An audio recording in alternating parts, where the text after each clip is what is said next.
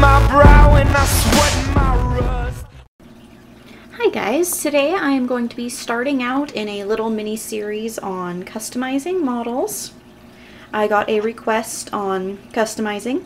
Now I am not the best customizer. I am definitely not fantastic. I haven't done too many customs, but I do think it'll be fun just to kind of let you know my process. And so today I'm going to be starting this girl. She came to me unpainted. She's a Breyer unpainted horse. So really the only thing I had to do to her was make her so that she's smooth. I had to sand off the logos. Before you do any customizing, sand off all logos and seams and anything like that. You want them to look very, very nice. Do not let them have any seams. And by the way, I will be doing a separate video for prepping and priming and stuff like that when I actually get around to customizing a horse like this that's pre-painted that needs to be prepped. And when they are prepped, they end up looking like this. That's what they'll look like. It's another in progress one. Alright. So we're starting with this girl. Let me show you the color I'm aiming for on her. I'm going to have her stay as an American Saddlebred. There we go. I'm aiming to have her be kind of a nice glowing chestnut. I've never done a chestnut before, so I'm super excited to try that one out. And I want to give her a lot of chrome. A whole lot of white markings. Probably a big blaze, high stockings. And I can't remember if I even said this or not, but she is going to be a live show donation for August. Alright.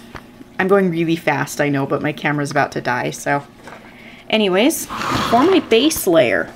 Now, a lot of you might think, okay, start with a brown. Start with a light brown. Nope. I'm starting with a nice macaroni and cheese kind of color. Like, you know, in Crayola crayons, there's always a color called macaroni and cheese. This is the color I am aiming towards. So this will be my base layer on my horse, and this will let her color kind of glow. When she's done, her color will kind of glow, look really nice. Her highlighting will look really good. Like this guy right here, I didn't just start with brown on him. His base layer is red. That's why he's a nice kind of red bay color. So that's a nice tip for you. If you paint with acrylics, like acrylics, oils, anything like that, start with a nice bright color. Like me, I'm starting with this macaroni and cheese color. And then also, so your paint can go on nice and smooth because, oh no, because you don't want paint or brush streaks on your paint job, otherwise it will look absolutely terrible. Use this stuff right here. This is the stuff of the gods right here. This is Liquitex glazing medium, and you just put a little dot or two into your paint, and it helps your paint stay very, very smooth. There's lots of other benefits to it as well, but really it just helps keep it super smooth so that you don't get brush strokes. I can't open this. So you don't get brush strokes in it. So I'm just going to put just a couple tiny dots into my paint. Close my glazing medium. And this stuff is only like, I think this thing was $5 or $6. And then take your palette knife. Palette knife is good. I don't like mixing with a paintbrush because when you mix with a paintbrush, it gets it all gross and ugh, it's harder to clean out. So mix it all up, mix, mix, mix, make it look nice, get a nice even color. And then take your paintbrush, dip it into some water, get it kind of wet. Don't let it be too wet. If it's too wet, it'll get bubbles. Dip it into your paint, and you'll just start painting on your horse. It might take a couple layers, and that is perfectly fine. You will probably need a couple layers just so you can get it nice and bright, nice and smooth.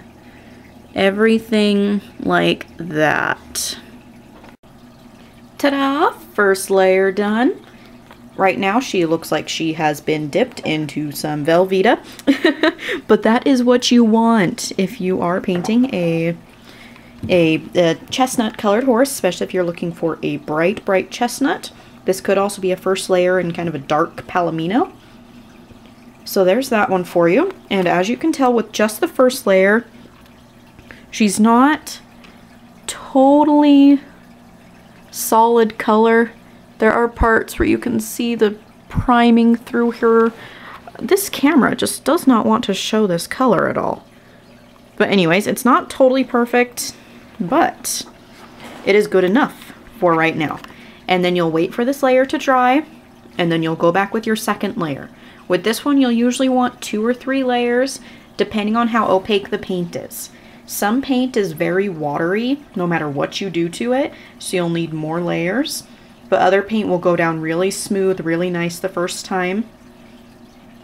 So yes, there is that first layer. And now I will get my paintbrush back and start painting the second layer. Alright, here is the end of my model horse customizing tutorial of part 1. I have all my layers down. She's a nice, even Velveeta mac and cheese color. She just looks like Kraft right now. But that's what you want. And that will be your first step. So then you'll just let this all dry, let it completely dry. Acrylics luckily dry pretty fast. And then in my next step on this, I will be going into getting into the next layers, building up that nice chestnut color. You'll finally get to start bringing out the real horsey colors next. Yay! Wild Spirit out.